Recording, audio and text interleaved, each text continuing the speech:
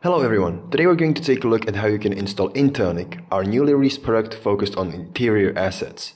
Now open up Blender, go into Preferences and select the Get Extensions tab.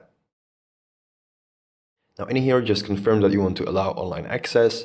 It might update for a second and then take a look at this drop down menu. Now in here you can find all repositories that you've linked to Blender. Now click on Add Remote Repository and copy this URL address from our documentation.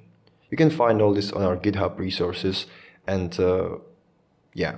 just copy this and paste it here. Click on Check for updates on startup and here you go. Just like that, you've connected to our polygoniq repository.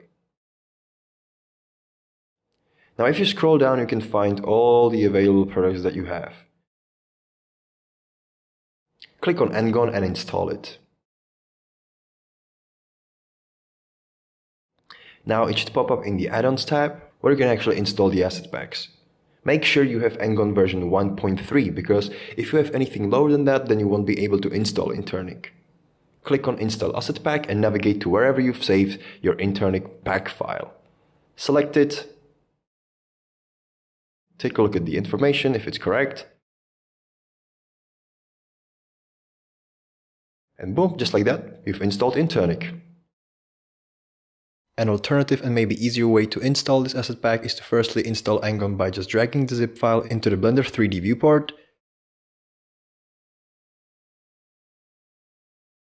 And then again just installing the interniq pack file. Now you can access it from the side panel and also through the engon browser and take a look at all the beautiful assets. In case you encounter any bugs or other issues, you can always reach out to us through our Discord server in the help desk channel. We'll always be happy to help. We also offer extensive documentation and asset catalog where you can browse through all the assets.